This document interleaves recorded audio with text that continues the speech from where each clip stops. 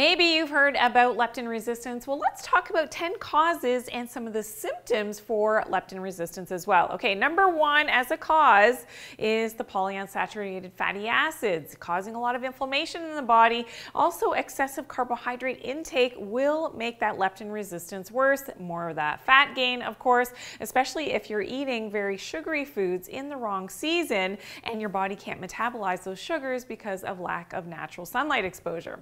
Okay, and number two, another cause of leptin resistance is alcohol. So unfortunately, too much alcohol consumption is going to further make that leptin resistance worse.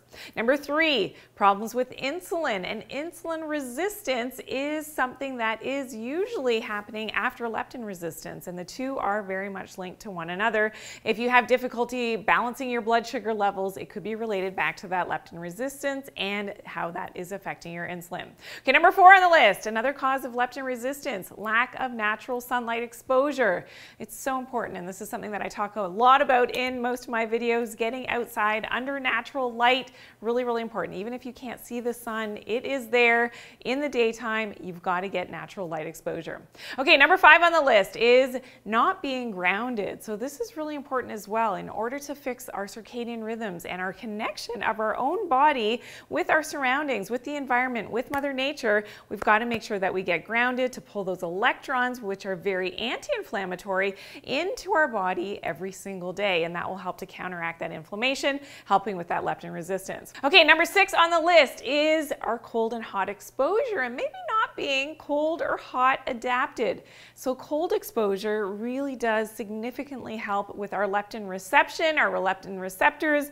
This is really important, and being hot as well with those heat shock proteins can help with our body to help to manage that our body is actually adapting to those stresses of those extremes of temperature. Really important for fixing all of our hormones internally. Okay, number seven on the list is another cause, blue light and EMF exposure. So those electromagnetic fields from all of our devices that we're on our electronics all day, our Wi-Fi signal, this is something that really has a negative effect on our circadian rhythms, on our body's ability to read our environment.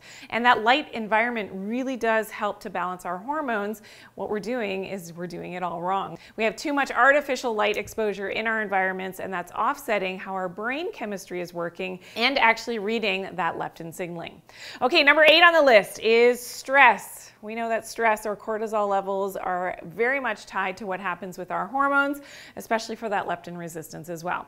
Number nine on the list, another cause is chronic inflammation, something that we talked about, and that goes along with number 10 on the list, which is leaky gut syndrome. So when your gut is not healthy, this will further exacerbate that leptin resistance problem.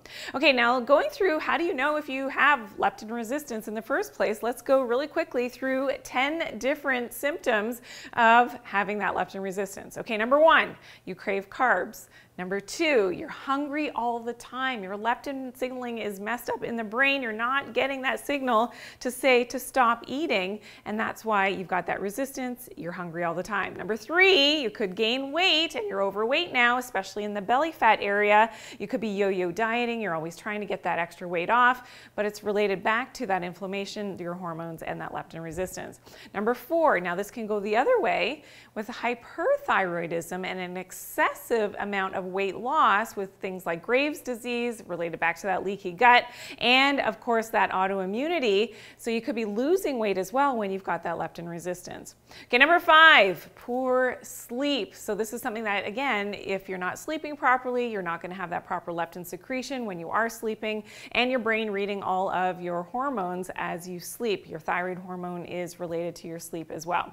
Number six is being stressed out and irritable all the time because of that hormonal imbalance with your leptin. Number seven, low energy. Number eight, chronic pain and inflammation in the body. Another symptom, number 9, is chronic headaches. And the last one, number 10, metabolic syndrome. So we know that when we've got that chronic inflammation, maybe our liver isn't happy and we've got, high LDL cholesterol, low HDL cholesterol, high triglycerides, our liver's not happy, we've got that high cholesterol related back now to that hormonal imbalance and that leptin resistance. Now, for more tips on how to fix that leptin resistance, please check out my video, 5 Tips to Fix Leptin Resistance. I'll see you there.